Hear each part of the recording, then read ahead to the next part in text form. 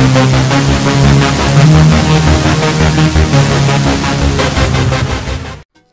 guys, this is Awais again, back with another tutorial of Autocad 2016 Essential Training. In this video, I'll discuss rotate and scale command.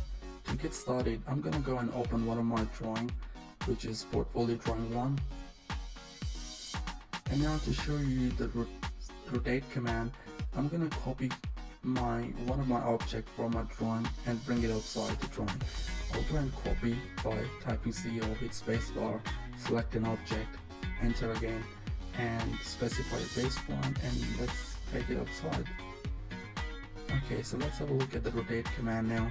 Rotate command is right there in the modify panel, so I'll select the rotate command, and now it's going to ask me to select an object. You can select multiple objects. For now, I'm going to show you with one of the objects. So I'll select this object, hit spacebar.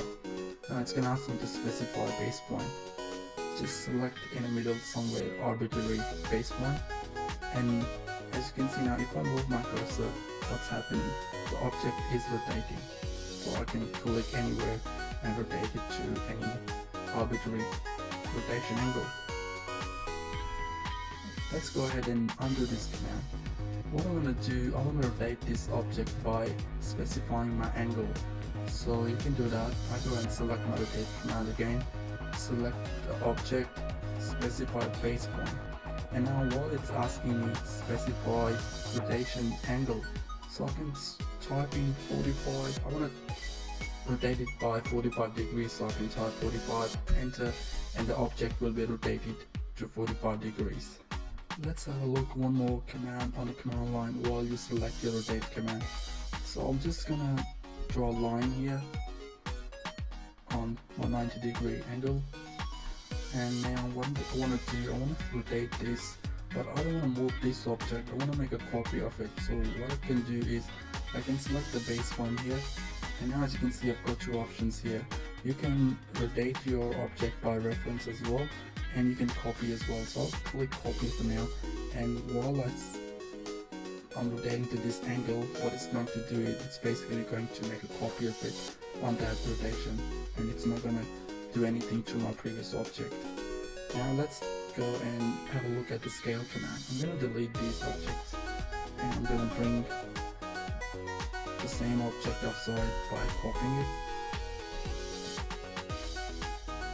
Okay, so now let's scale it.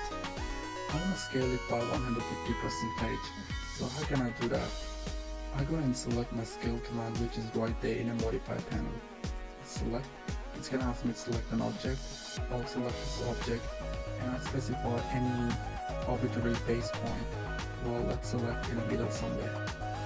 And now if I move my cursor, as you can see, it's scaling my object. If I go closer to my base point, I want to scale it by 150%. So how can I do that? I can actually type in exact scaling factor. So if I want to scale it to 150, that would be 1.5. Anything over 1.5 is going to increase the size of scaling, but if you say 0.9, it's going to reduce the size by 10%. So 1% is basically 100%. So if you want to scale it to 90%, which is going to reduce the size, that would be 0.9. So for now, I'll scale it to 150. For that, I'll try 1.5, enter, and now the size has been increased by 150%. Now let's have a look, how can we scale our object by giving them a reference. For that, I'm going to select this object by using a move command, and I'm going to take this to this object because I'm giving a reference for this object. So let's go and select my scale command.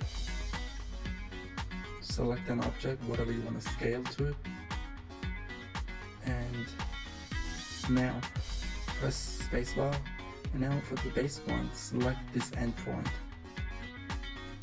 And now I've got two options here, copy and reference. I'm going to go and select reference. For the reference, it's asking me scale the specified length. So the reference length would be start from here, and then the second point will be there.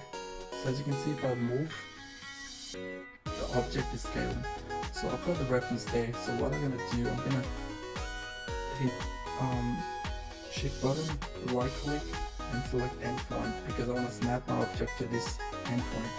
And I'm gonna click here, and this object will be scaled to the reference of the other object there. Alright guys, this was pretty much everything about scale rotate command, and I will talk to you guys in the next video. Thanks for watching.